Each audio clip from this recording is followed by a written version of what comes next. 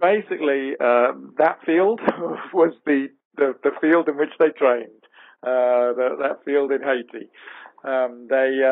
We had two guys come with us from Port-au-Prince who definitely had a wider skill set than the guys down in Maniche. There were some plasterers there, but not much else. I mean, you have to understand that when we arrived on the site, we got together a crew of people to start working. There wasn't a pencil on the site. There wasn't a single hand tool. There wasn't a screwdriver. No one had a knife. No one had anything. And so even finding a compressor turned into a real nightmare. I passed on what little knowledge I'd gained to them, and they, being very smart guys, figured out the best way to use it with a bit of instruction, and set about putting a thin layer of essentially shotcrete on the outside of the airfoil.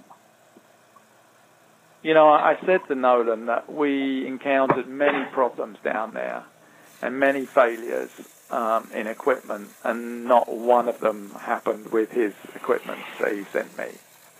So it's a sort of rare honour, really, that nothing that from MortarSprayer, failed. Everything else failed because that's the nature of the beast down there.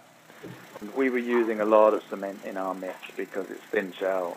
And I guess I can't quite remember how much water we were putting in, just enough to get it through, to mix it. We actually got hold of everything you buy in Haiti, the first breaks. So obviously the first cement mixer we bought broke. And the second cement mixer, a brand new sort of $3,000 machine that we got in Port-au-Prince, was missing nuts and bolts. Because that's how it is. And but we mixed it up in a cement mixer. They could have mixed it by hand, but I wanted it to be a little bit more consistent in the mix, so we bought a cement mixer.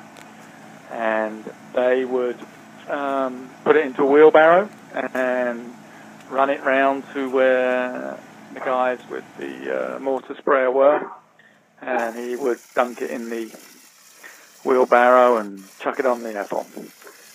Obviously his equipment worked very well.